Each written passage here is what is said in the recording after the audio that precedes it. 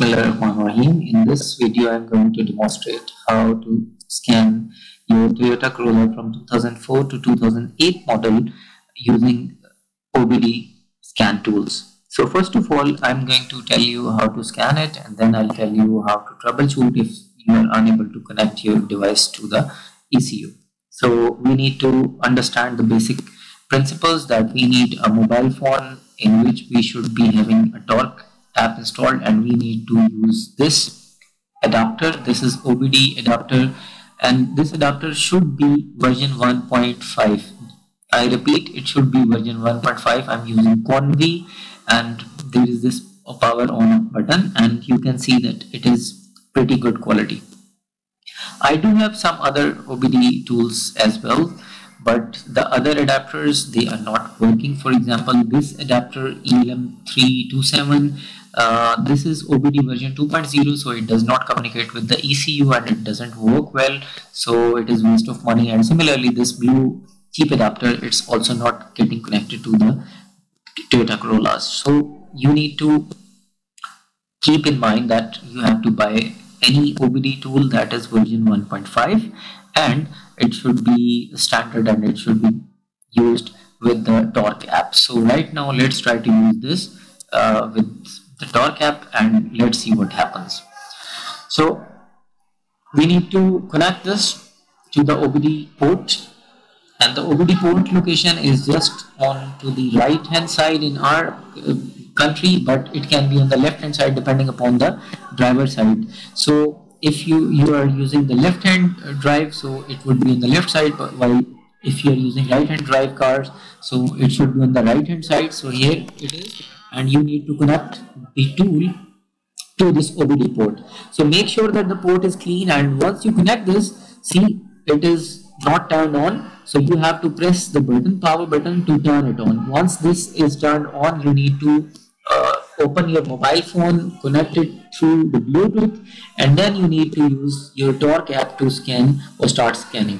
Now the next thing is that you need to turn on the ignition to this level, or even you can start your car, so it would be better. So this is the level when the current is getting into the ECU. Now once you are done to this level, the next thing is working with the torque app and setting the torque app so you can connect your OBD tool with the ECU, and you can start scanning, and you can find the trouble codes, or you can clear the trouble codes. It is not very difficult. So let's try to move to the next section. So in the next session, I'll be showing how to use the torque app. Okay, here you can see I have turned on the Bluetooth device, and I'm showing you the Convi is connected. So let's try to open the torque app and see how the torque app is working. So over here you can use any version of torque app, makes no difference. So you can see there is this error of the GPS. You can just turn on the GPS, so it will be gone, and when the car sign is blinking, as you can see on my screen, this means that it is still not connected. When the blinkingness of this car or this car becomes permanently blue, that means that it is connected. So here we see it is still trying to connect to the ECU. If you want to look for the real-time information, you can click over there, and it tells you that checking model and trying to use different protocols to connect to the ECU. And there is a trick. Now you see connected to the ECU, it has successfully connected to the ECU. And now because the car was turned off, so we cannot see any RPM or anything like that. So there are a lot of things, that coolant temperatures and RPM and throttle pedal sensors and oxygen and whatsoever. So the next thing is you can try to look for the scanning codes or fault codes, which is very important. If you click there, it will start communicating with the ECU, and then you can see that this is trying to scan. It's a bit slow process because these cars are very old, and these cars, they are basically having a very slower version of the ECU, so it might take some time to scan it thoroughly. So what is the purpose of the scanning? You can find the error codes, you can clear them, and you can get your car repaired. Your fuel economy will get better, and your performance will get better, and you will enjoy your ride more.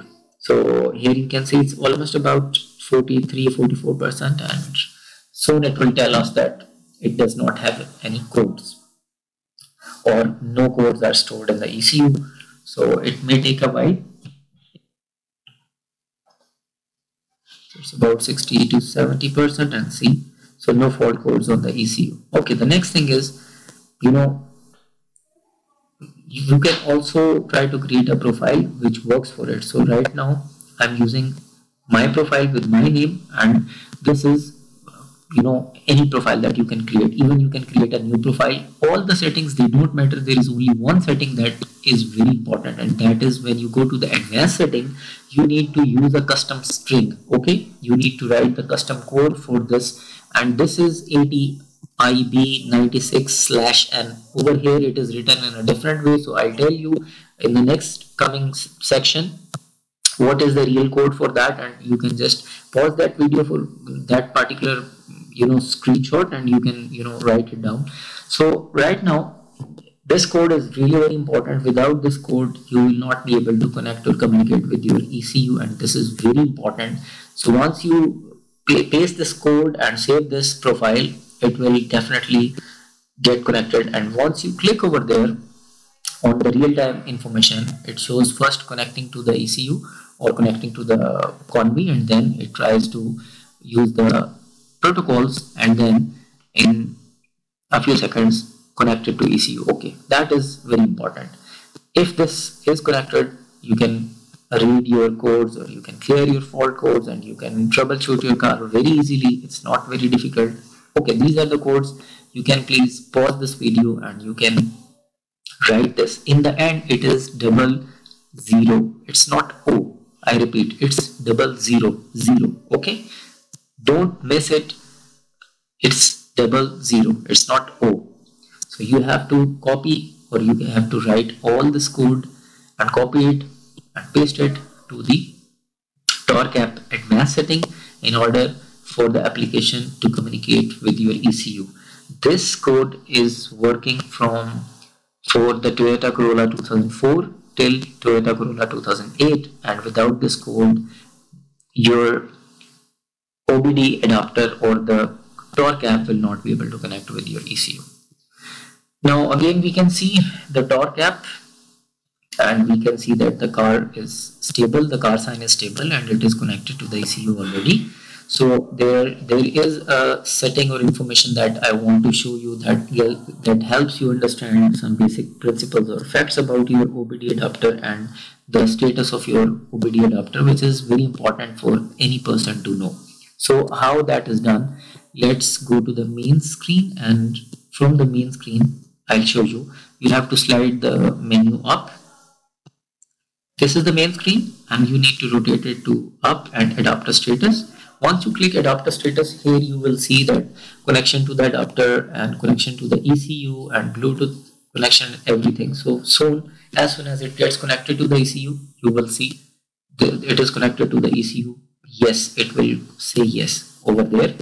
Now the adapter error count, if there is error in the connection, that can be seen, and there is also the version setting that you can see. It has to be version 1.5. You can see version 1.5. This is very important.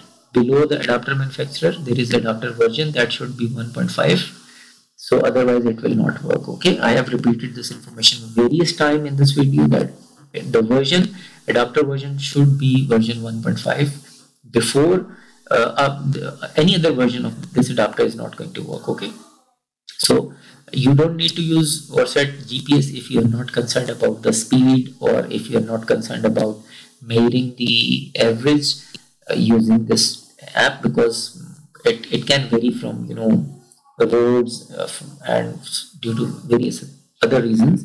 So just forget about these settings, and they are not necessary settings. But if you want to, I'm clicking on the adapter version to make it more visible for you guys. So just try to use this string, and torque app can be downloaded very easily from the internet, and you can use this app and the string to connect to the ECU. In the next section I'll be briefly discussing what are the possible reasons why this connection to the ECU is failed, and what is the reason behind that. So just in maybe 1 minute, I'm going to tell you how to troubleshoot your bad connection, or no connection with the ECU, or if you are unable to connect to the ECU, what can be the possible causes. So let's try to jump to that section. Okay, first of all, we need to remove this OBD tool from the OBD port. So please remember that you need to make sure that the OBD port itself is clean. All the pins are clean and all the connections are proper. The wires are not loose. Everything is neat and fine and working. This is the first place to start with. And once you are done with this section, the next section is going to open the dashboard. So once you are going to open this dashboard, this is the position of the ECU in this model. So let's try to see the dashboard. Over here you will see these fuses. All of these fuses are very important. So one by one, just pull out the fuse one by one and plug it back again. A fuse is just a connection, okay? So you have to check this, and if any fuse is blown, I don't remember, you can see the manual, maybe it is 16 number or 17 number, but you have to replace the fuse with the right amperage.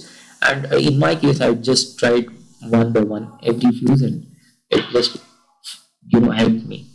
So the next problem, or the next reason why there is no connection to the ECU is from the outside. So let's go to the outside and see what is the cause. So over here, just next to the battery, you can see this compartment for the fuse, and in this fuse compartment we can clearly see that there are some relays and there are some fuse. So over here there are 4 fuse that you need to look for. So please see clearly, these are 4 fuse. You have to check if any of the fuse is blown, then still there will be no connection to the ECU. And I hope that if you are going to follow my advice, and if you have seen this video carefully, you will get to know how to connect your OBD tool with your Toyota Corolla 2004 to 2008, and you can easily troubleshoot if it's not connected. That's all from my side. If you have any questions and comments, do let me know. Thank you very much.